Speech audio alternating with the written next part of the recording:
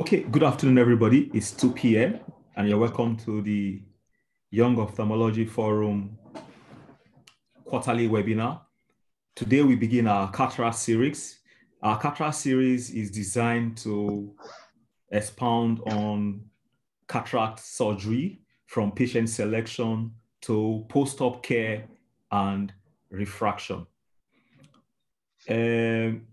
I would want to advise that we all keep our microphones muted so as not to make the session become rowdy.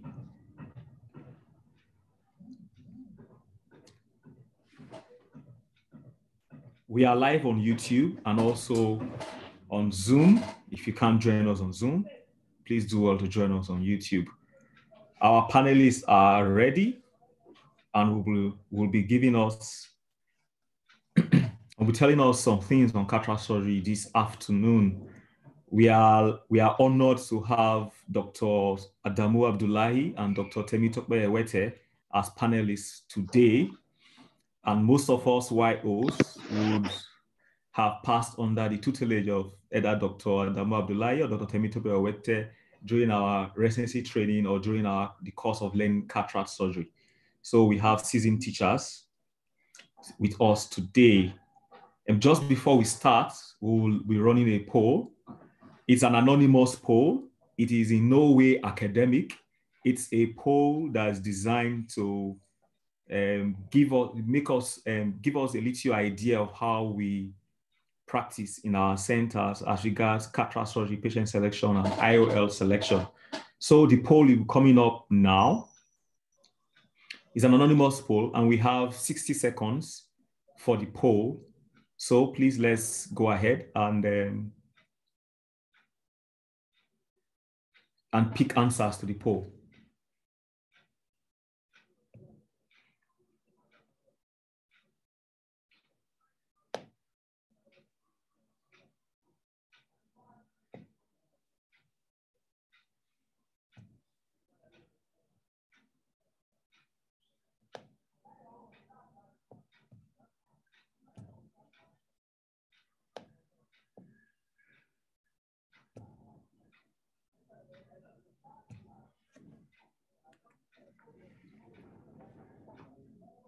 It's an anonymous poll designed to not to assess our knowledge, but just to give us an idea of how we practice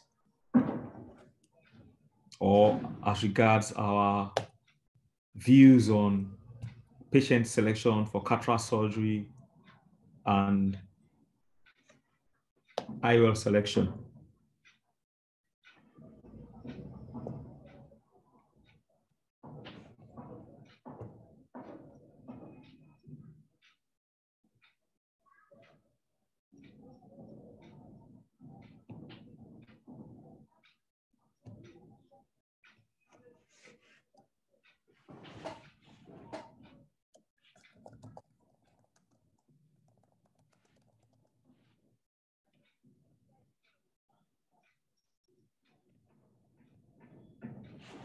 Okay, so we have our poll results. Okay, so from the results, we see that majority of participants would only operate patients who are 660 or worse, and then 636 or worse. So, and then an absolute contraindication to cataract surgery is an infection anywhere on the face or an infection anywhere. So it's good to know that hyperglycemia or elevated blood pressure is not a consideration in deferring cataract surgery. And then also we all know and think and agree that biometry is important irrespective of the cost to benefit ratio. So we know that biometry is important in cataract surgery. And then this is not a surprising result. We see that our IOL choice is dependent on what we have in our stock. So I think this is a common result amongst third world countries where we do not have the privilege of having a lot of IOL stock in our store, different designs, different types, different series. most of us will have just PMMA in our stock, and that determines what kind of IOL we use in our practice. So I think that's good. So this gives us an idea of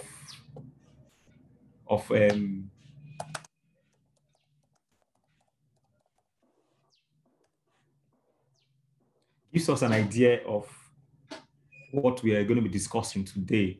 So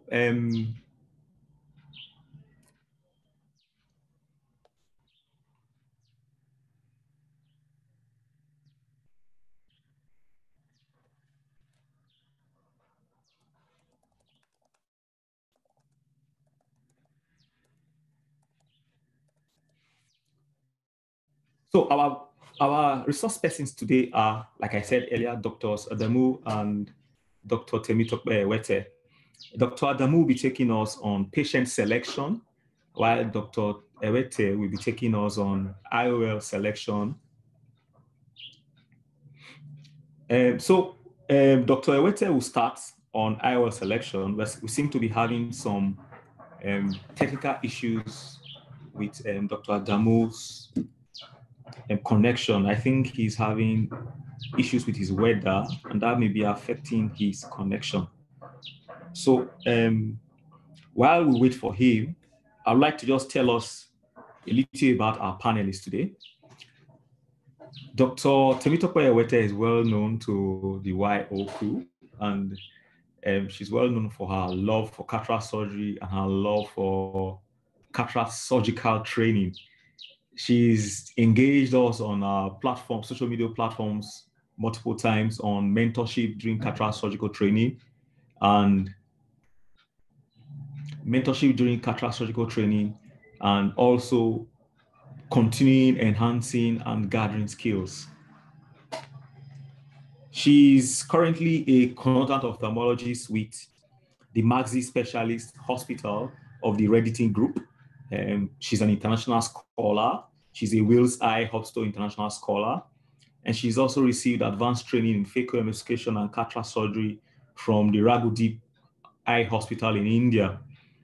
She specialized in the anterior segment, especially cataract surgery, including pediatric surgery, traumatic cataract surgery, and complex cataract cases. Those of us who attend the anterior segment group in the OSN would know that she's very passionate about anterior segment and cataract surgeries, as she's presented multiple times in the anterior segment subspecialty group at OSN meetings. She'll be taking us today on IOL selection for cataract surgery, biometry and IOL selection. Our other faculty is Dr. Adamu Abdullahi. He's also one person who has handed the scalpel to a lot of YOs. And some YOs have reached out to me and told me that he was the first person who gave them the chance to hold a scalpel during their residency training. So we have someone who is used to teaching and who's who'll be taking us on patient selection. He's currently a visiting consultant ophthalmologist to the Yobe State Teaching Hospital and also to countless other hospitals. For example, he's a visiting ophthalmologist to the Borno State Specialist Eye Hospital, Maiduguri. He's also a visiting consultant to the Bashira Eye Specialist Hospital in Jigawa State. So he's a widely traveled eye specialist.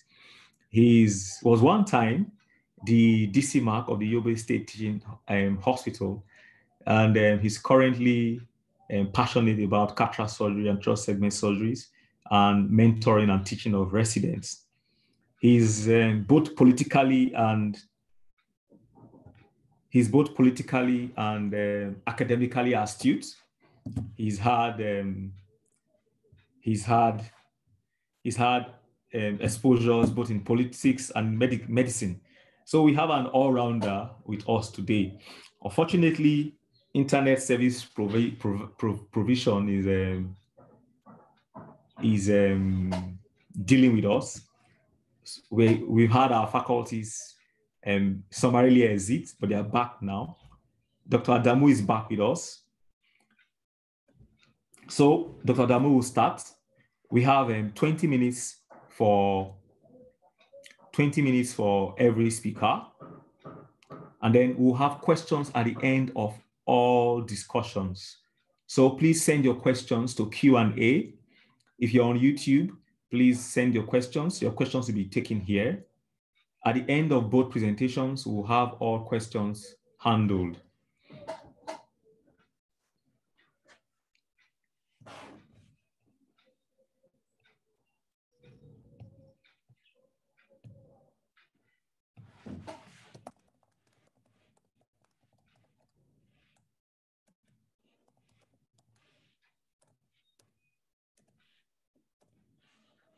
Okay, so Dr. Adamu is ready. So he will start while we listen to him. Please keep your questions ready. Send your questions in.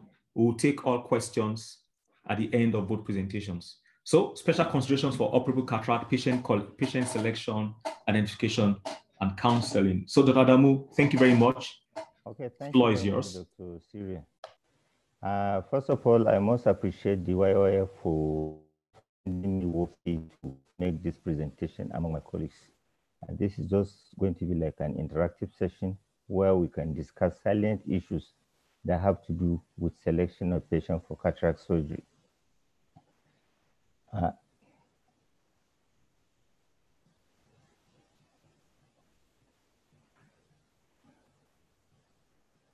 So we know by way of introduction, cataract is the leading cause of blindness worldwide. And cataract surgery is the commonly performed procedure worldwide, not only in ophthalmic practice, but in medical practice. And cataract surgery is the most cost-effective intervention in the field of medicine. And therefore, it is a wish of every ophthalmologist to be an excellent surgeon. However, we have to understand that what we are after, most especially by the ideals of this presentation, is not just for us to be good surgeons, but to be excellent surgeons. We must know that knowing how to operate simply makes you to be a good surgeon. Whereas if you want to be a better surgeon, you not only know how to operate, but you must have that ability to decide when to operate. The excellent surgeon is the one that knows when not to operate. That is the one that will be able to separate the difficult situations from the simple cases. So, however, generally we know the outcome of cataract surgery, whether it is going to be good or bad, depends on our choice of making selection of the patient, the surgery that we perform, that is the spectacle correction or the correction of refractive error that we have, and at the same time also the complication that might arise in the surgery may affect the outcome. Where we have no complications, the outcome is definitely going to be good. Where we have complications, the outcome is going to be very poor. So what we aim to do in this presentation is to look at how to make selection for cataract surgery. And to select patients for cataract surgery requires a thorough evaluation of the patient. And the essence of this thorough evaluation is for one to make and establish the need for the requirement for the surgery or not, and also whether it is appropriate at that particular time to operate the patient or not. Then it also gives us the opportunity to know the expected surgical program and associated comorbidities that are associated with just that cataract. With that, we can have an influence on the cataract and decide both between the surgeon and the patient to know what exactly to do, whether to operate or not to operate. And then, so the evaluation of patients for cataract surgery actually goes a long way in knowing the history, taking the good history for the case management. And this history is both ocular and systemic. Then we also need to examine the patient properly, both the ocular examination and systemic examination. We may as well need to investigate where necessary, do some specific ophthalmic investigation, and also some systemic investigations and may be warranted by that individual case. We have to emphasize here that Whatever it is you do, especially in terms of investigation of a patient with cataract surgery, must be individualized based on what has been identified in the history and examination of that patient. Through this process, one will definitely determine whether the cataract is operable or not. Then the decision will be taken whether it will operate it or not. Now, the use of the term operable cataract actually is a very relative term with no universal standardized definition for an operable cataract. However, most literatures tend to look at a cataract with a visual acuity of less than 360 or a visual acuity of less than 660 to be an operable cataract. But circumstances abound where a patient with 6/6 vision can equally be operated depending on the symptoms that he's having. We have published reports where patients with even 6/5 vision with disturbing glare were operated. So the term is relative, depending on the patient and the surgeon and what disturbs the patient. So in essence, it is used to define a cataract where the patient and the surgeon agree to proceed with the cataract surgery. So every operable cataract where visual loss is justifying surgery can receive surgery if they so wish. So here it is the decision of the patient and sometimes even with the expertise of the surgeon and the available facilities at his hand. Patient with 6/18 vision, if you are a good surgeon, you have the good focal facilities and other things, you can go ahead and operate. Patient with 6/6 vision, if he's so disturbed by symptoms like glare, can equally be operated by a surgeon that have the capability and the experience to operate on the patient. So in essence, it is where the patient and the surgeon agree to present with the cataract surgeries. There are so many indications for cataract surgery, but commonly we know we decide to operate a cataract based on either reasons to get visual correction, which might be for near or for far. Then there could be medical indications, most especially in instances where we have like phacoanaphylaxis, phacoemorphic or phacolytic cataract, where in such instances we may not be aiming at getting a good visual outcome, but for us to relieve the patient of his pains and other things, we have to operate. There are instances also that cataract may be an obstruction for us to either evaluate a patient with posterior segment pathology or for us to do a posterior segment procedure, such as laser application in diabetic retinopathy or evaluation of some patients with some form of retinal detachment.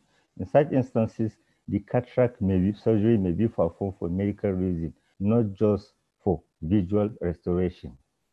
There are also situations where we need to do cataract surgery just for cosmetic reasons to get a black people to a patient with a totally blind eye.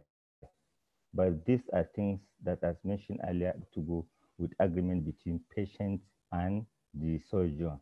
So, but there are situations that no matter what, we either have to temporize the surgery to address certain conditions, or we may absolutely have to suspend the surgery at all, notwithstanding the insistence of the patient to have the operation. Such are the situations that we say cataract surgery is contraindicated. One such instance is when we have an active focus of infection on the face. Such may eventually result in endophthalmitis, which is an ophthalmologist's nightmare. So where we have an infection either in the eye or around the eye, it's always good to suspend surgery and treat the infection. Then the surgery can be performed later.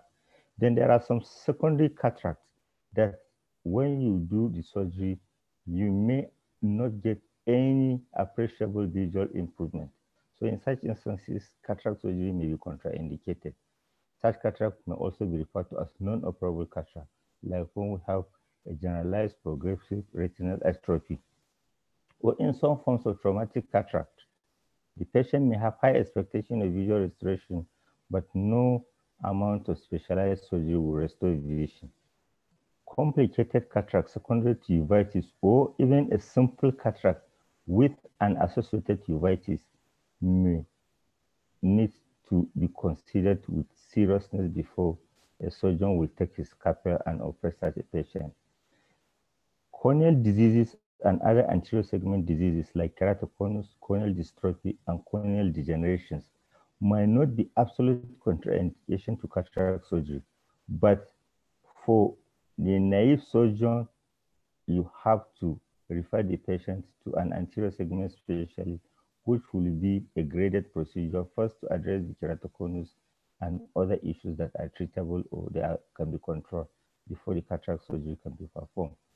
Then, when you have a cataract in a setting of other significant other pathologies, we have also to be very cautious of operating such patients. For instance, if you have advanced glaucoma, diabetic retinopathy, or retinal detachment, when you weigh and find out that the significant loss of vision is due to those pathologies, not the cataract, and cataract surgery will not change the visual status of the patient, then such are cases that also need to be avoided. So with this in mind, it's important for us to know how to evaluate or how to properly select a patient for cataract surgery.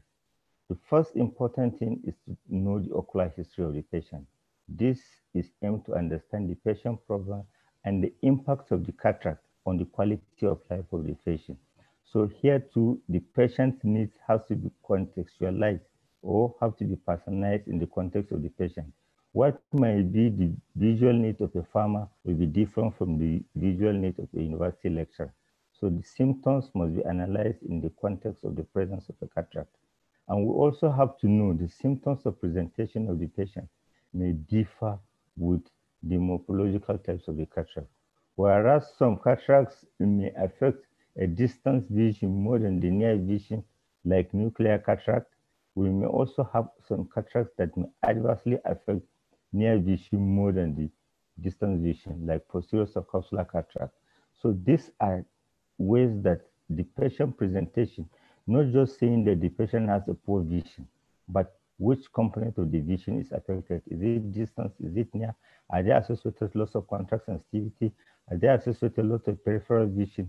This put together will give the surgeon an idea of the type and manner of the cataract the patient is having, and will go a long way in assisting the patient in properly planning for the surgery. Other symptoms that we need to consider so significantly are additional symptoms. Such additional symptoms that are ocular may either suggest an alternate diagnosis or may give us the possibility of special preparedness for that particular patient. For instance, presence of flashes, flutters, heaviness, metamorphosia could be something that we have to take into consideration for posterior segment diseases that may possibly be the major cause of the loss of vision of that particular patient. The same thing goes for having associated discharge, redness, or coexisting uveitis, photophobia, and other things that may defer the surgery to a later time. So these are components of our ocular history that we need to consider. Past ocular history is very important. Some patients now know that before the cataract, they have some premorbid ocular condition that might possibly be receiving treatment. The patient may know he has some retinal diseases like diabetic retinopathies, retinitis pigmentosa, or even some retinal degenerative diseases. Some know before the onset of the cataract, they have refractive errors that have been taken care of for glaucoma. So these are important things we need to know for patients that know. For those that don't know they have this is why our examination of the patient will be very important. And for those that know the pre-existing or pre-morbid condition, any treatment that they are receiving may have bearing on the plan and on the prognosis. We have to discuss that how those pathologies may affect the prognosis. There might be some of the patients that might be on treatment that the treatment they are on will affect also our planning. For instance, a glaucoma patient that had been on pilocarpine or that had been on prostaglandin analogs. These are things that we really need to know and take appropriate measures before we proceed for surgery. Then, for some patients too, we need to assess and evaluate their medical history. Commonly, this will help us to identify factors that have bearing on the timing, patient response to stress, because as it may seem simple, cataract surgery is still a very stressful to the metabolic system of the patient. So, and also those medical conditions will guide us to know how cooperative the patient will be intra-op and how compliant will the patient be post-operatively. Common conditions that we need to properly address are hypertension and diabetes. These are diseases that are common in patients that present with senile cataract. However, in our situation in the middle income countries, these are something that is underdiagnosed because a lot of the patient, the eye problem will be their first presentation to the hospital. They don't know they are diabetic or they don't know they're hypertensive. So it's a call for serious attention to try to rule in or rule out the possibility of diabetes mellitus or hypertension, as they may affect course of surgery and post-operative outcome of the surgery. Some patients with either chronic cardiac, pulmonary, or cerebrovascular diseases we need to also know because it may influence their cooperation during surgery and equally affect their treatment. Like also, we need also to look at issues like prostatism, such symptoms as frequency, dysuria, and also some other urinary tract infection. Commonly, we know it is used to be said that the three grades of aging are gray hair, gray lens, and gray prostate. For surgeons that are used to ECCE, it is always good to know that the patient is not having the irritative symptoms of prostatism because sometimes training and other things may come with complication for a well-performed surgery. Other conditions also that we may need to take a special consideration are diseases that may affect the posture of the patient during the surgery. Parkinson's disease, scoliosis, kyphosis, these are conditions that we may need to have some special arrangement for lying the patient down to do the surgery. So these are things that if they are appropriately planned and assessed, you get a very good outcome. Social history in such patients may not just be important in trying to say either smoking, alcohol is related as a risk factor. We know those can be risk factors for the development of cataract, but it's equally important to establish them because they may affect the postoperative outcome. For instance, a patient that smokes, he may have some coughing after the surgery, which may affect the surgery. Drug or substance abuse and alcohol may have influence on takeoff of anesthesia for the patient, and equally post-operative compliance to directives that may be given to the patient. One that abuses drugs or alcohol may not necessarily comply with all the post-operative orders that we give them. Drug history, especially anticoagulants, antihypertensive, may affect the cataract. Most important is use of systemic alpha blockers, like in patients with prostatism that they were given. We may end up having issues like intraoperative fluffy iris syndrome. So these are things that we need to establish and take appropriate measures before we perform the cataract surgery. Then ocular examination should concentrate on knowing what are the patient's complaints and the factors likely to adversely affect the outcome. We should go, it's not enough to just look at the white people and say the patient has cataract. There are factors that may adversely affect the outcome, and those factors might be local, like infection in the conjunctiva, the lacrimal system. And there may be factors that may need us to modify our routine cataract surgery. Maybe the patient may have posterior synechia. And there are factors that may also predict the potential of vision that we need to discuss with the patient preoperatively. This underscores the importance of a thorough and proper visual or ocular examination for patients with cataract. So we need to assess the visual acuity both for distance and near to know which one is more adversely affected by the pathology. We also need to assess the squint and status of the patient to rule out the possibility of amblyopia, and also need to look carefully for the ocular adnexa, most especially looking for the possibility of blepharitis, entropion, lagophthalmos, which invariably may affect the outcome of the cataract. Lacrimal sac syringing or assessment for infection is one thing that we don't normally do, but it's equally very important. Assessing conjunctival infection for congestion, scarring, and other things. Like the African patient may hide for you, but on examination, you are likely to pick it. So corneal examination, one of the commonest complications we may have is corneal edema.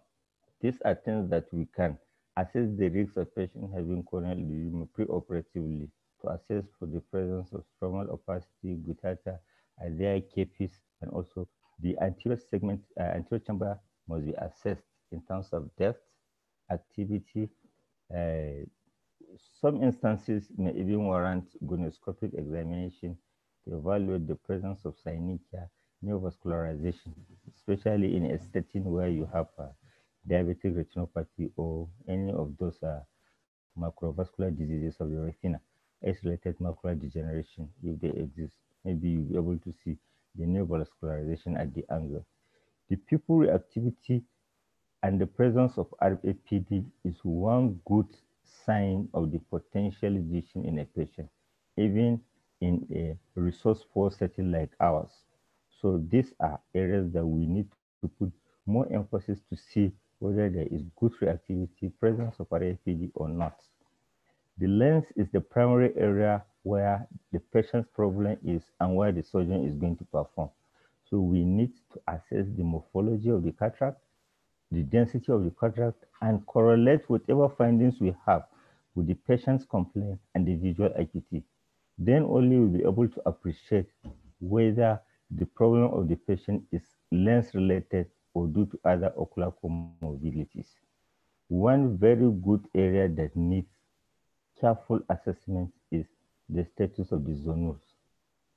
Because in patients with pseudo-exploratory syndrome, we are likely to get zonules that are weak, fragile, and also poor mydriasis. These are conditions that call for special caution during surgery. So these are some things that we need to consider in the examination. Fundal examination is very important. Most especially, we have to do it both in dilated and we have to do both direct and indirect ophthalmoscopy. Here we'll be able to ascertain the presence or otherwise of other retinal diseases or vitreous diseases that may adversely affect the outcome of the surgery, where we need to assess the presence in our setting of diabetic retinopathy, retinal detachment, age-related macular degeneration, or glaucoma. Then we need to assess the intraocular pressure too, which we need to give a priority management, whether sometimes we may even decide in the setting where the patient has glaucoma that we may need to do combined procedure or a sequential procedure, or just to do a simple cataract surgery. Then some examinations are not for all patients, but based on the findings from the history and examination, there are certain investigations that we really need to do. So like specular microscopy, we need to do it sometimes because we want to assess the possibility of having corneal edema. So when we have less than 1,000 cells per micrometer, micrometer of is a contraindication. The same thing goes for pachymetry when we have a thickness of more than 600 micrometer, then it might also herald the possibility of having corneal edema. In some instances, there may be need for assessment of the potential visual acuity of the patient using such things as potential acuity meter, interferometry, and also macular function tests. The patient may need to have refraction, biometry, and in most of African cataracts that are present to us, where there are very dense cataract that fundoscopy we may not be able to get any information. It will be good for such patients to have B scan to ascertain the status of the retina vis-a-vis presence or otherwise of retinal detachment. Also, if there is history that will be suggested.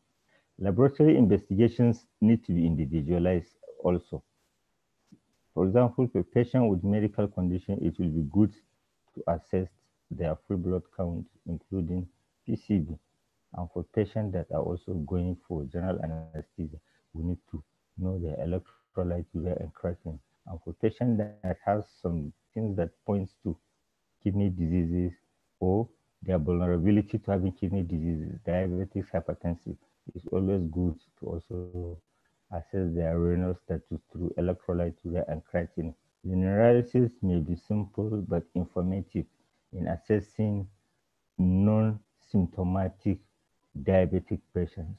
So it may be a simple test, but sometimes it will prevent the surgeon from going into a serious risk of operating on a diabetic that is not controlled. Instruction, we may need to do conjunctival swab for MCS when you will be able to culture some things that are just the normal flora. Chest X-ray and ECG, most especially for those with a very advanced age and some cardiopulmonary diseases, we need to be assessed. So overall, when assessing a patient or selecting a patient that's for cataract surgery, there are some red flags that we really need to be looking out for. And that might be either ocular comorbidities or systemic comorbidities. Among the ocular comorbidities that we may be seen looking for are things like primary open angle glaucoma, diabetic retinopathy, and other posterior segment diseases. When we identify such cases, where it needs to be controlled, we need to control them. We need to counsel the patient properly, and knowing the limit of our skills, some of them we need to refer them to our colleagues with a better skills, with a better facilities to manage them. Patients also with systemic comorbidities, we may be looking for those with diabetic mellitus, hypertension, chronic obstructive airway diseases, ischemic heart diseases, Parkinson's disease. They need to be properly controlled, and in such instances, these are patients that they need co-management with physicians, and some of them may need surgery under general anesthesia. So as an ophthalmologist, it will always be good for us to agree with our physician and anesthetist for such patients. In the setting of concrete disability, we also need to make appropriate preparedness. We may be operating on the deaf under local anesthesia also. There are certain things that we may need to consider. Or we may be operating on a patient with some disabilities that may not allow him to properly lie down. So we need to prepare and also plan for the best way to operate on such a patient. The one thing that I need to emphasize here for us that are practicing in the third world, there is also a changing paradigm, which is a big challenge to clinical practice. We need to always carry our patient along. So whatever our findings in the course of evaluation of the patient, we need to explain it to the patient in clear terms. We need to engage them in a discussion, direct discussion. We also need to communicate it to them in a way that they will understand. Whatever it is that is found, whatever it is that is discussed, need to be documented. And whatever it is that is planned, need to be documented with the patient. Some patients that have some high risks, they do not only need to sign the conventional consent form, but equally need to sign a high risk consent form. So always carry the patient along as you plan to manage our patient. So the take-home message here is when we are selecting a patient for cataract surgery is we need to identify the patient visual demands and pre-existing medical problem that could be ocular or systemic. When we identify such comorbidities, we need to optimize them, and we need to plan appropriately for the procedure that may minimize risks to the patient and maximize benefit for the patient. Where we anticipate problems, we need to plan for such problem. And for each patient, we need to formulate an individualized surgical plan. It's not just enough to say, I plan this patient for right phaco, for right small incision cataract surgery. Maybe there are some additional things that you need to do, sphincterectomy, whatsoever. You need to explicitly formulate and individualize your surgical plan. And in all this, you need to carry the patient along in all the stages of our preparation. So this is my take-home message for my colleagues. Thank you for listening. Thank you very much, Dr. Adamu Abdullahi. You kept exactly to time. That's wonderful. You during the course of your discussion, you kept harping on a particular point. Surgeon, know thyself, and I think that's important that we reiterate that every surgeon should know yourself, know the limit of your skill, know what you are capable of doing, and know when to call for help or know when to go under the tutelage of a better experienced surgeon so that you can better your skill and give patients a better outcome. I'll just quickly summarize. Surgeon, know yourself, individualize your surgical care plan, always discuss your care plan with your staff and with your patient.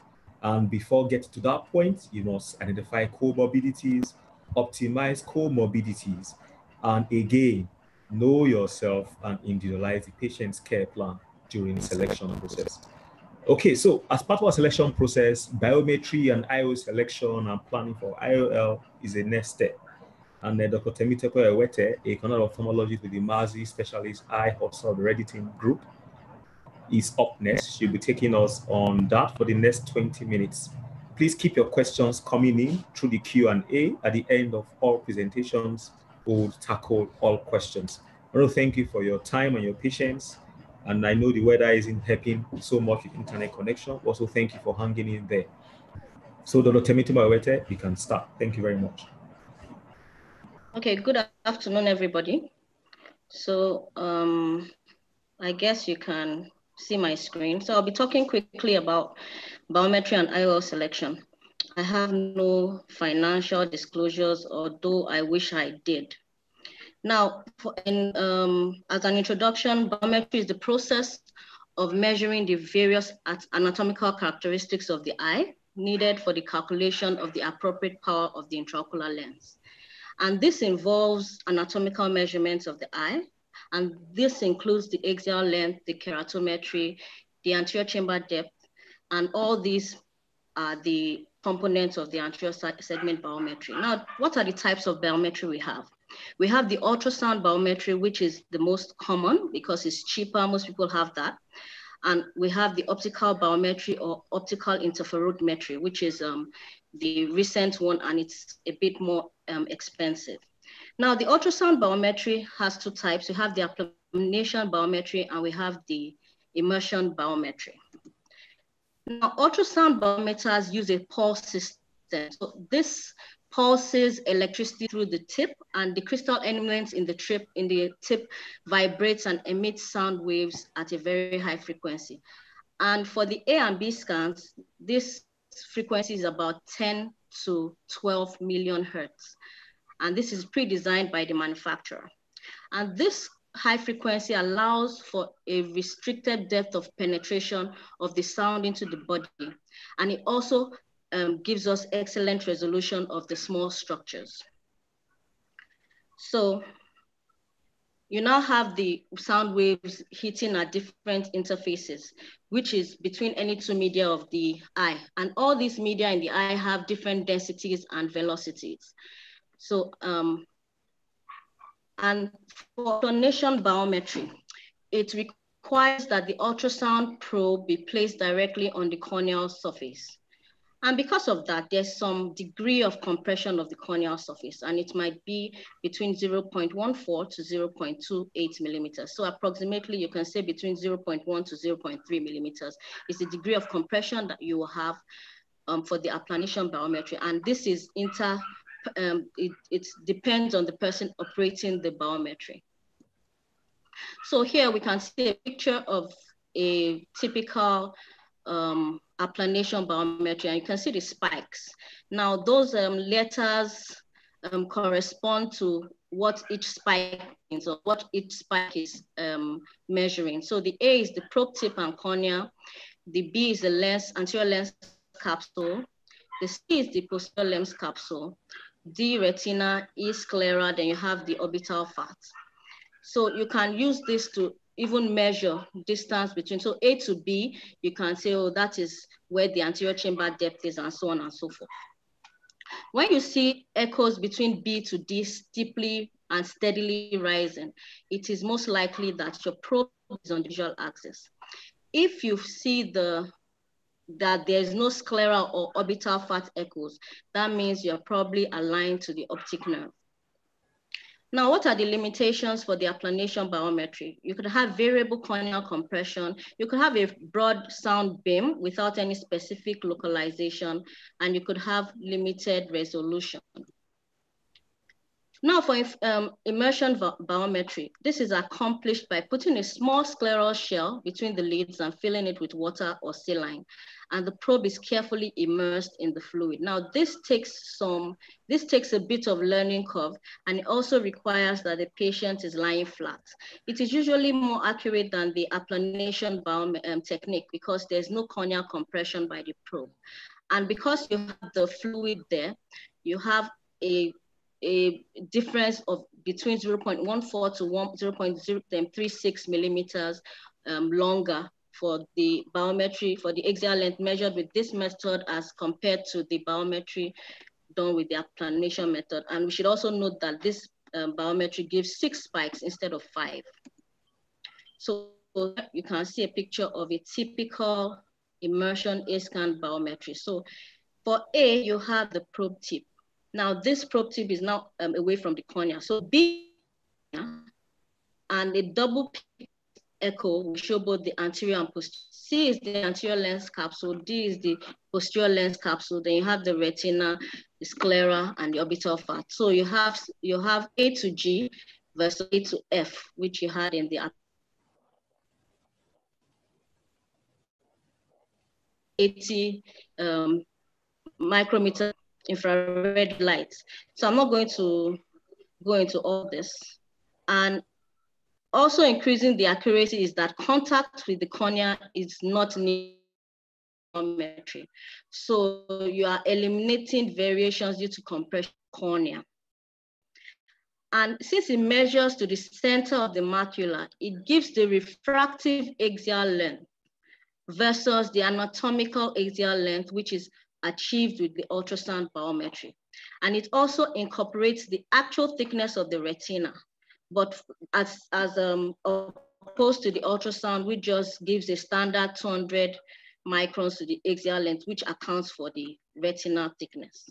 So for the optical biometry, what do you expect it to measure?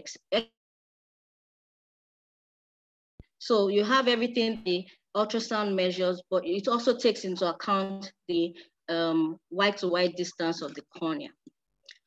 And usually you have the inbuilt IOL power calculation by different, so it gives you a full reading of everything. So you see all the form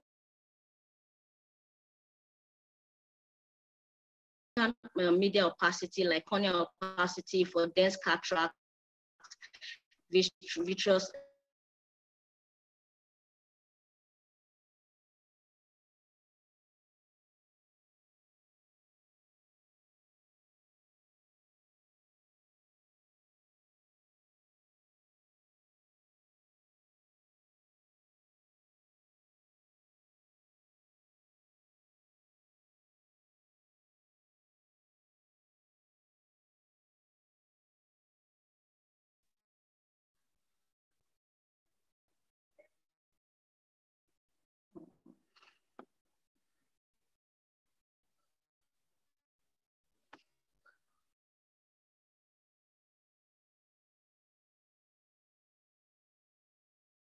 Okay, it seems we have got a little technical issue with Dr. Temitope Ewete's connection.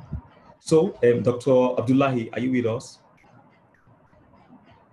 While we wait for Dr. Temitope Ewete, if we have a question directed to Dr. Abdullahi.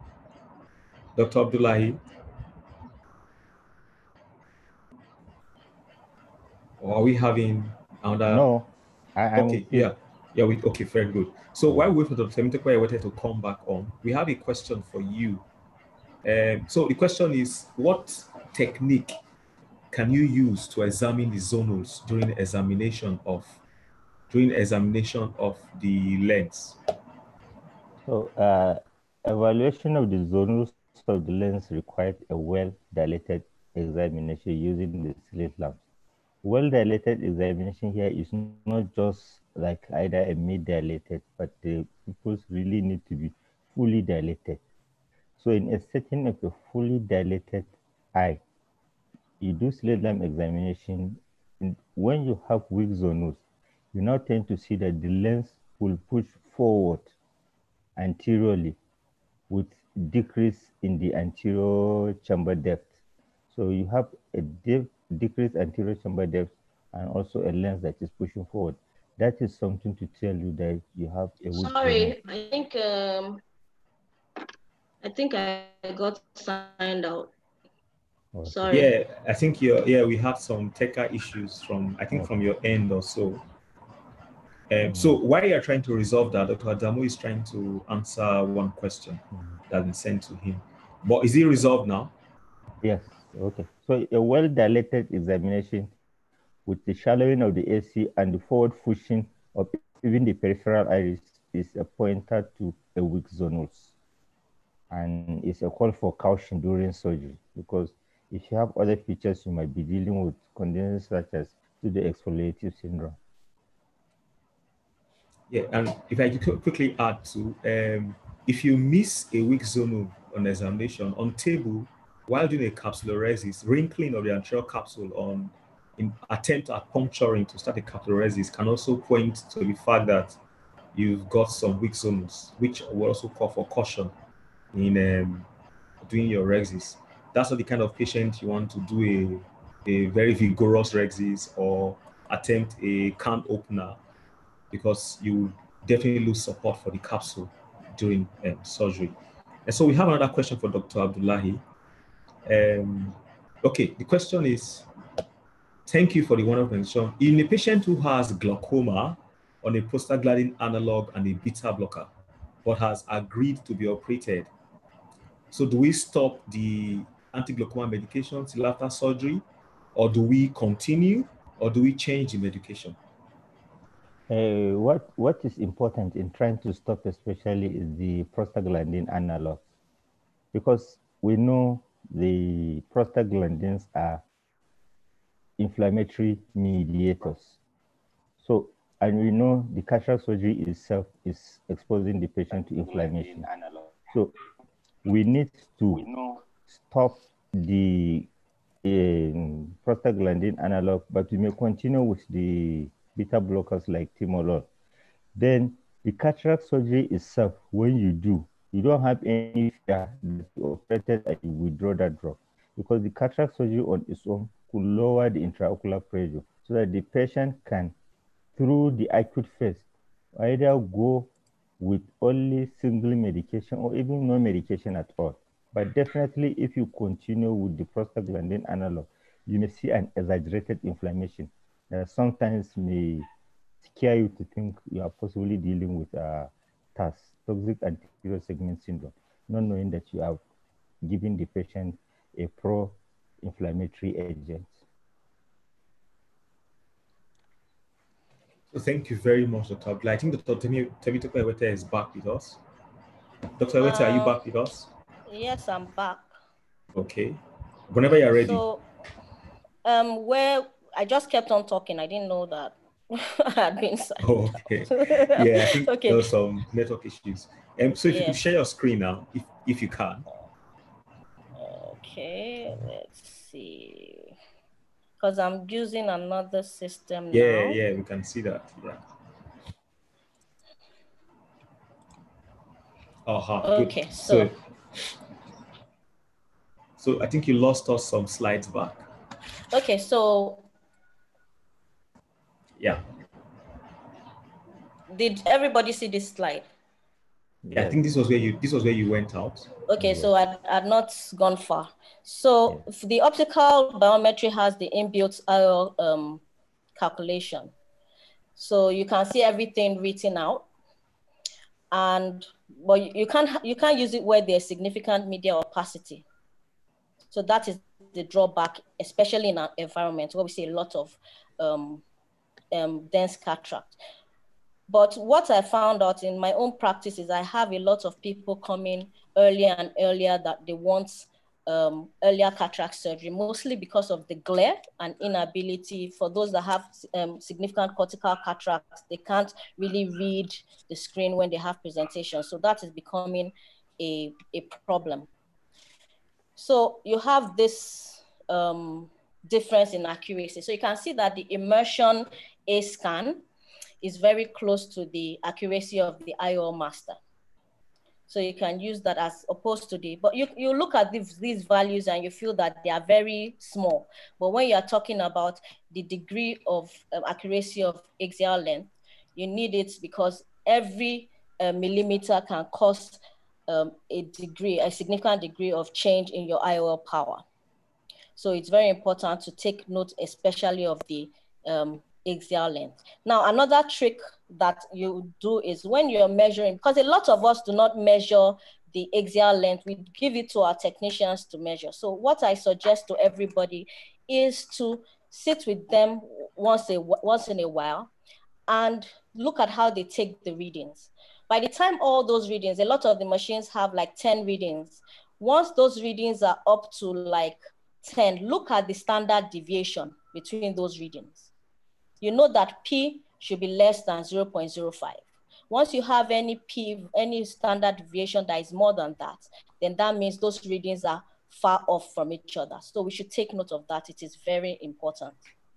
So let's look at the biometric data. So a lot of times we assume that a lot of people fall within the normal reading. So you have 96% of axial length falling between 21 to 25 millimeters.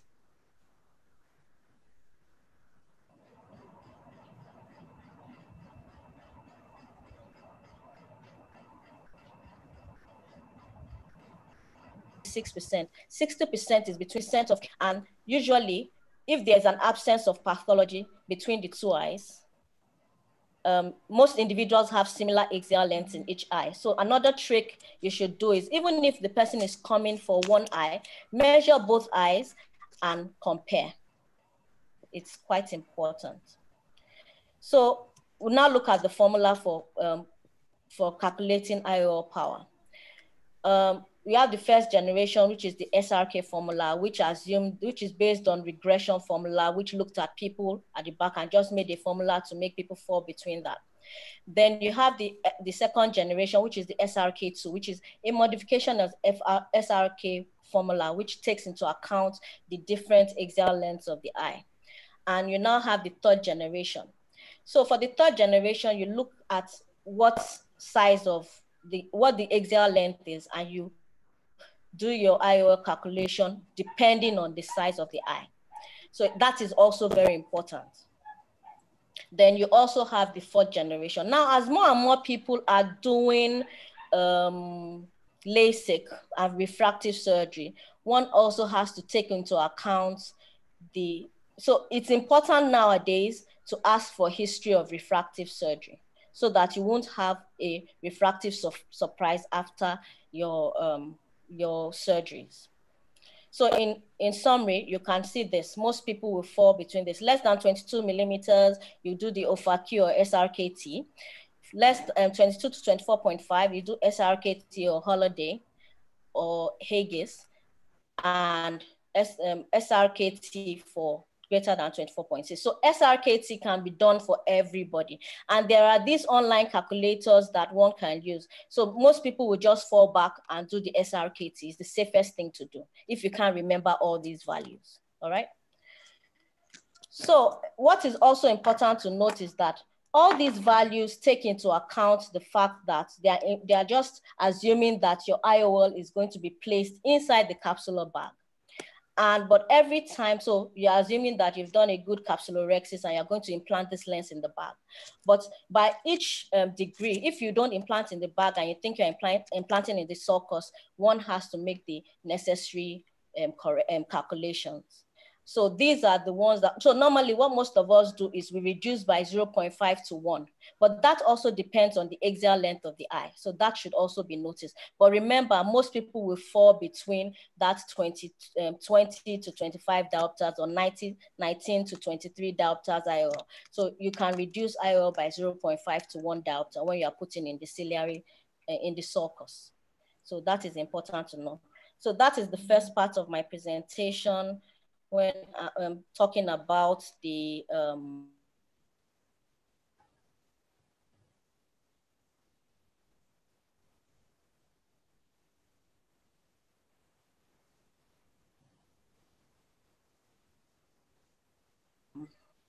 biomed out. 1 minute. So let's do this. Okay.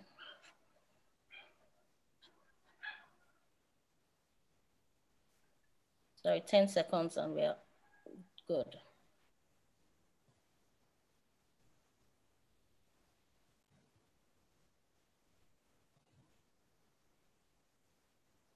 Dr. Cyril, am I still good? Can you still hear me? Yes. Yeah, okay, very good. All right, thank you, because everybody seemed to have frozen into place. I wasn't sure if if you could hear. Okay, all right. So now we're going to go to into IOL, the IOL slide. So this slide, we're just talking about the different types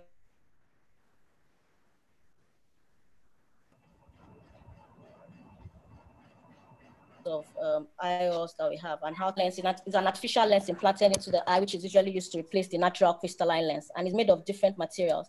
It was first implanted by Harold Ridley, who saw like a plane of glass and thought about using it into the eye. Now, primary implantation of IOL is done at the time of cataract surgery, and secondary implantation is placed on placing an intraocular lens in previously operated eyes, which is sometimes what we see when we do pediatric cataract surgery, or when we are doing post-traumatic, or if you have a complication after cataract surgery and you cannot put in the IOL at that time. Now, the IOL has two parts: the optic, which is the part that focuses light on the retina, and the haptic, which is part of the IOL that acts to give support to the optic. Now, what are the different materials used for IOL? The common ones, there are so many materials now. So you have the non-foldable rigid types, which the most popular one is the PMMA lenses, which is the polymethyl methacrylate lenses, and the foldable ones, for which we have different types: the silicone, the hydrophilic acrylic, the hydrophobic acrylic, the newer types where you have the hydrogel and the rollable or the orthothin. Then what is used to make the haptic material is also important. Now, for the PMMA lens, you should know that this is hard and rigid. It is hydrophobic, and it can cause adherence of bacteria. And the refractive index is usually between 1.47 and 1.55. Now, for the acrylic lenses, two major types: the hydrophilic and the hydrophobic. Now, for the hydrophilic acrylic, which is what a lot of people like. Now, the reason why we like this so much is because it unfolds in a very controllable manner. It has good uveal and capsule compatibility, meaning that, you know, cataract surgery is inside some inflammation in the eye. But for the hydrophilic lenses, you don't have a lot of reaction to the lens. But the main disadvantage is the higher rate of posterior capsular opacification than in other materials, and it has a lower resistance for capsular bag contraction, meaning that it can move. When the capsular bag contracts, you can see the lens move in different directions. Now, for the hydrophobic, it has a better, yes. Hello? Your slides aren't showing anymore. You can't see it anymore? No. We are still seeing the slides for the previous presentation. Oh, really? Yes, please. Okay, so let me.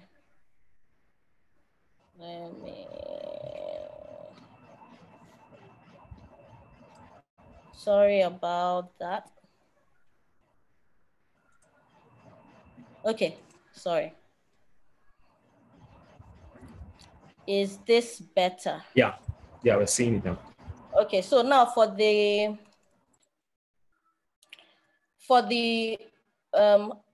hydrophobic IOL, it has a better performance in preventing PCOs. And it has an increased elasticity at higher temperatures. So that's why some people, if your theater, many people's theaters are very cold. If your theater is very cold, it's better not to leave the IOL out in your theater, especially if it's very cold, because then you will have problems inserting it because it doesn't fold very well. It becomes less elastic when it's in a cold environment. So most times it is brought out just before it is implanted, so it doesn't stay in the cold for too long. Do you get that? Now for the silicone IOLs, that is not usually very commonly used. Although it's a really nice IOL, it's usually thinner, it is capable of large and reversible deformations, it is hydrophobic, but the problem is that there's a higher chance of it having surface deposits. And there was this study that was done that showed that it had a higher chance of people have a higher chance of getting endophthalmitis after implantation. Silicone oil put in, there's the adherence of the silicone oil to this lens. So if you have people that, we know that retinal detachment is one of the complications that one can see after cataract surgery. And if you have to put in a silicone oil after cataract surgery, then this IOL is a no-no. So you don't want to use it when you have a high myopic patient or people with retinal breaks or post-vitrectomy patients, or patients you want to do vitrectomy at the same time. Now, hydrogel lenses hydrate to become soft and rubbery. So it is hydrophilic, so it repels cells and microbes. Why they were trying to develop this lens is they wanted a lens that could move easily in the bag and adjust because during accommodation. Now, the intraocular lens design is also very important. You have the multi-piece or the single-piece lens. You want to know if it's round-edged or sharp-edged. You want to know if the haptic is plate or is loop.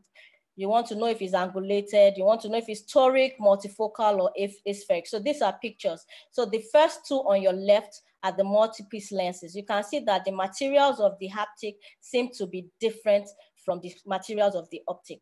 They seem to be stuck on. They are not made in one single material. The ones on the right are the single piece. Now, these are the plate haptics. The plate haptics are usually single piece. So multi-piece or three-piece IOLs are held in place by exerting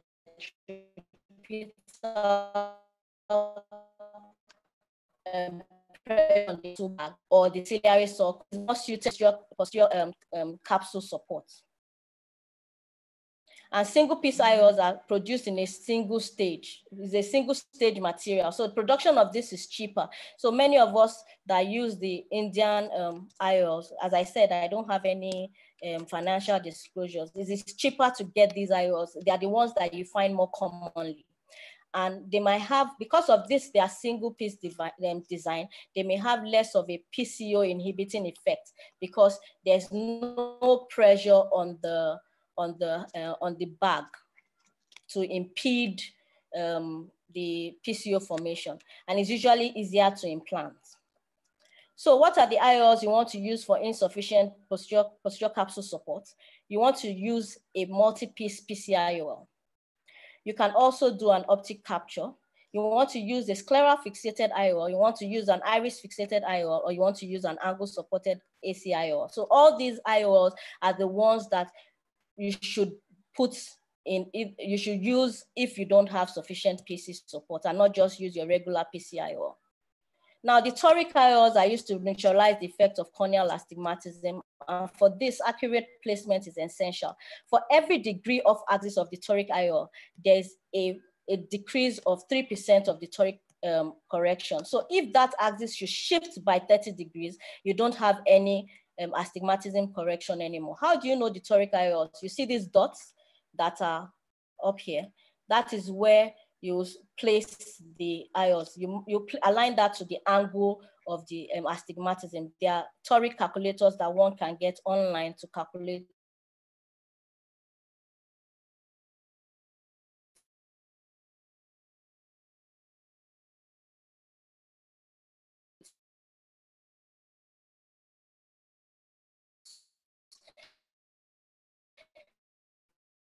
the proper axis where this should be placed.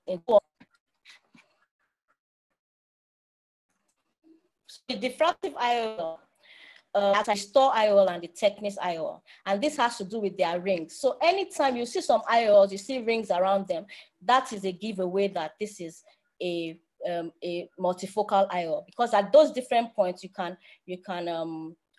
focus for intermediate, it can focus for near, it can focus for distance. So this is an example of the Technis diffractive IOL. You can see those rings here.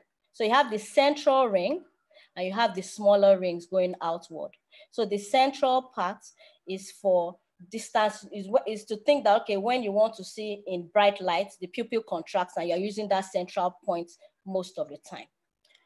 Now this is the restore one. So let's move on. So for the refractive IOL, it also functions by creating multiple focal points that allow viewing at all distances. They produce good quality distance, intermediate, and near vision. But these are limited by pupillary diameter because of the zonal design of the lens. So if you look at this picture, you can see how it focuses light. So it's like interchangeable. You have distance, you have near, you have distance, you have near at various points. So for these ones, the rings are further apart. They are not as closely packed as you see in the diffractive multifocal IOLs. Then you have the rollable IOLs. These are the ultra-thin IOLs. So some time ago, there was this new type of phacoemulsification that they were calling phaconits, where the emission size is about 1 millimeter, is about 0.9 to 1.4 millimeters. So these IOLs were made to fit inside those kind of incisions because they are very thin and they open up slowly. So the advantage of this is because you can minimize astigmatism due to your surgeries, but they were not really popular. They are still not really popular because it's very difficult to perform phacoemulsification through such a small incision. So you don't have people factoring into it when choosing an intraocular lens prior to cataract surgery. And you have a lot of choices. And patients are becoming more and more particular. So before you choose intraocular lens and when counseling for surgery, you should plan carefully, counsel patients, and you try to get IOLs that meet the visual needs of your patient. Thank you for listening. Thank you very much, Dr. Ewete. We want to thank you for keeping to time too. Oh, I kept to time. Yeah, you did. You did. All right, thank you. You did. Yeah. So we've had our session on biometry and IOL selection. So in summary, for biometry, you must carefully pick a method, even though for us in third world countries, our methods pick us. We may not be able to select a method that we need to select, but use the method that we have available. So in whatever method you may choose to use, please use the method properly. If you're using the contact biometry, then do not compress the cornea too much. If you have an optical biometry, that's all well and good.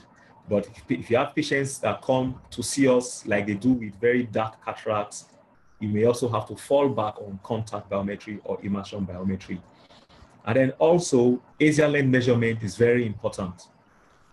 You must be very sure that you're measuring the right axial length. Like I always tell residents that are doing biometry and contact biometry, I'll tell them the safest method to make sure you're getting a good axial length is to take at least 5 or 6 readings and then take the longest reading. It may not be scientifically correct, but if you take the longest reading, you are less likely to underestimate IOL correction for that patient, especially if the resident is not sure if he's compressing too much or if he's not touching the cornea at all. So axial length measurement is important.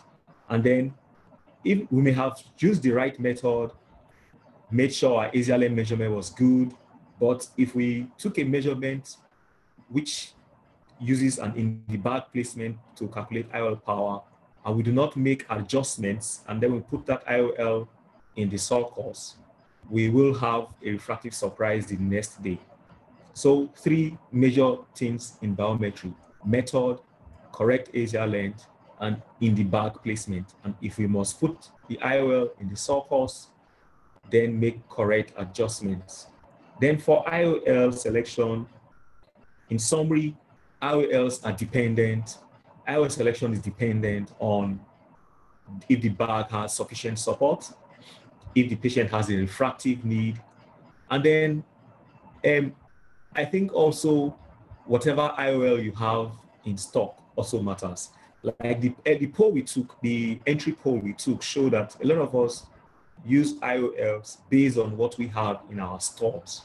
So I think IOL you have in your store is so important in your IOL selection. But if you're lucky to have various forms of IOLs in your store, then please, refractive need of the patient, bad support, and then again, like Dr. Temitope said, previous refractive surgery done for the patient. I want to thank our faculties for spending the last 1 hour with us. We have a question for Dr. Temitope. The question is, what happens if the toric lens is misaligned? Dr. Awete, are you with us? Yes, I am. So okay. If the toric lens is, can you hear me? Sorry. Yes, we can hear you. So it now depends on when the patient gets back to you after the complaint, because it depends. So that's why the size of the, so for those kind of premium lenses, the size of the capsulorhexis matters, because with capsular contraction, with the anterior capsular contraction, it can cause a rotation of the toric IOL. Now, it depends on when you see the patient again. If you see the patient early enough and there's no adhesion yet, you can go back and realign the IOL and make a bigger capsulorhexis if it is due to if it's due to a small capsulorhexis. Now, if it was a while after, or maybe you didn't get the correct alignment, or if the patient is still not tolerating the toric IOL, one can just remove the toric IOL, that's do an IOL exchange, put in another IOL, and correct the person with spectacles. It should also be noted that it doesn't correct all degrees of astigmatism. You have some people with very high astigmatism. It can correct up to about 4 diopters. So anything above 4 diopters, you have to add some other methods. And one has to be sure of why the person is having, what is causing the astigmatism. It's not all forms of astigmatism that the toric IOL will correct. So that's why for that, sometimes you have to do the anterior corneal curvature, posterior corneal curvature, and be sure exactly where the astigmatism is coming from. So also go in, re-rotate, remove, those are your options, and correct with glasses or labor relaxing incisions or laser or LASIK. Those are the options. Okay, thank you very much. Temitope, you have another question. The question is, from your experience, how long post-op is it still possible to repeat a rhexis, to make a wider rhexis, move your IOL within the bag? How long post-op? And the second question is, if you don't have a biometer, how do you select an IOL for a patient? So how long post-op can you do to repeat a rhexis? A rhexis, or move your IOL within the bag? Now you can, it depends on your comfort level. The safest period is within the first month, when you don't have contraction, you don't have sticking together. Although there are ways to do it, you can dissect it off with visco, but the safest period is within the first month if you want to do an IOL exchange. Although you can do an IOL exchange after any period, because I have a particular patient who developed a posterior an IOL opacification, which is very rare, from a hydrophilic lens, and it started gradually over 1 year. After a year, his post-op refraction went from, his post-op vision went from 6.5 to 6.24. And it wasn't improving with glasses because the IOL was opacified, it was white. So that patient, after a year, had to have that IOL removed and replaced with another IOL. So in that case, what you are getting ready for, because it's likely that in that period of time, you are going to remove the IOL with the bag. You might not have this posterior capsule support. So you have to be prepared to have a 3-piece IOL to put in the sulcus if you have enough anterior capsule support, or you do a scleral fixated IOL, or you do an iris claw IOL. So that is, so somebody that, it might not want to do an ACIOL for somebody that has had phaco and used to good vision, then you now put an ACIOL. So you might think to look at the other 3 options. Then second question is, so the other one for biometry. Yeah, if you don't have a biometer, yes, how do you select an IOL for the patient? Now, this is very difficult. So if you don't have a biometer, that means you are falling back to your regression method, your first generation IOL calculation, where you use, so hopefully, let's just assume that you can do the K reading. You have the manual keratometer, even if you don't have an auto keratometer. So if you have a manual keratometer and you have a B-scan that can measure axial length, fine. Now, if you don't have a B-scan, that means that you're assuming that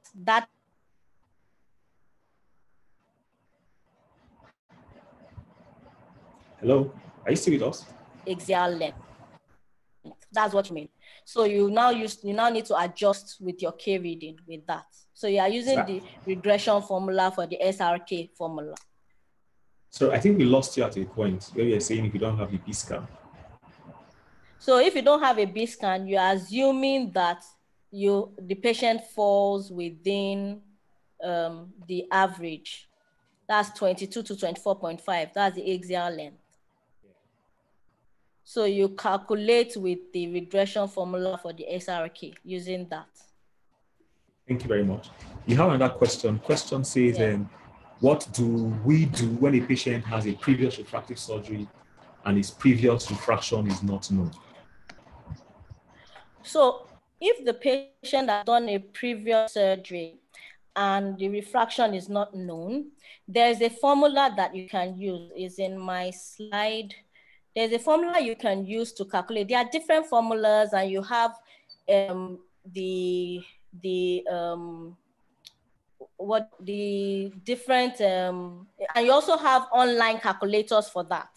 So there are different things you can do. There are different formulas that you can. So I will just quickly share my screen again so that I can just see a quick look of all the formulas that you can use. But the important thing with this is the important thing is the person gives you a history that he has had refractive surgery. Once you have the history, then you're almost home and dry. So you can use any of these. Can you see the slide? Yes, we can see your slide. So you can use the corrected K, in which case you do the, you multiply 1.14 by the average K of that patient. So that's the corrected K of that patient. Or you do the corrected K be equals to the other one, the topography method, where you do 1.114 K minus 6.1. So as I said, there are formulas to calculate that, but you have to get that history first before you can know to calculate that. Thank you very much. Many of us don't ask because we just assume that we are not in an environment that people do refractive surgeries very much. But I think it's important that for us now, we need to ask, because I've seen a few patients that have had LASIK, and some of them will not volunteer that information. They kind of want to know how much you know. It's kind of a test for them, it's a joke to them. Okay, thank you very much. I laugh, it's true now. Yes. Yeah. We're very grateful. We're very grateful for your time. And so just before we end, we will run our poll again, and then we'll exit after the poll and secure the poll. We'll have our third webinar will come up shortly again, as usual, the next quarter or earlier. We'll review that. So the poll is up. We're going to use 60 seconds for the poll. Some respondents were here in the beginning and they voted. So please vote again. Let's see if there's going to be any change. We don't expect any change, but it's an anonymous poll. And again, it doesn't test any knowledge. It's just just a window into what we practice in our various facilities.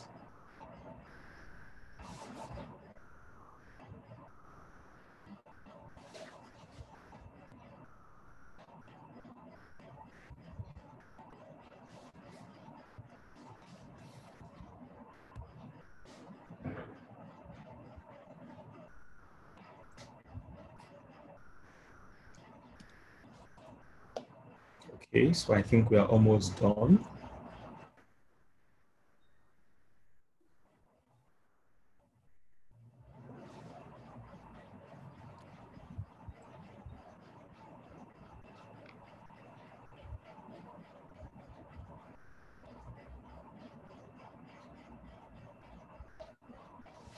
I think it should be done now. I think so. Yep. So, okay, so there's been some improvements. Initially, when we started our entry poll, a lot of us were only willing to operate patients who had visual acuity of 660 or worse. But now, I think a lot of us are going back to our centers, ready to operate anybody with any visual state, provided the patient complains. So that's a good thing. But before we go ahead to our centers, let's also remember what Dr. Abdullahi kept telling us: surgeon, know thyself, know yourself. But I think it's a good thing to see that we are ready to go back to start surgeries on anybody with a visual complaint, regardless of the patient's visual acuity. So this is also an improvement. So we are saying now that we'll be able to operate any patient after optimizing comorbidities and individualizing care. But however, a no-no for us would be a coexisting infection anywhere on the face. So that means we will have to treat any infection on the face to prevent endophthalmitis.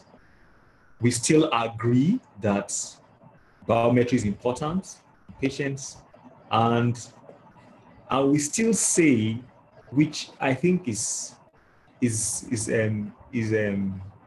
what's the word now? It's expected for our practice environment. Our IOL choice is determined by what we have in stock.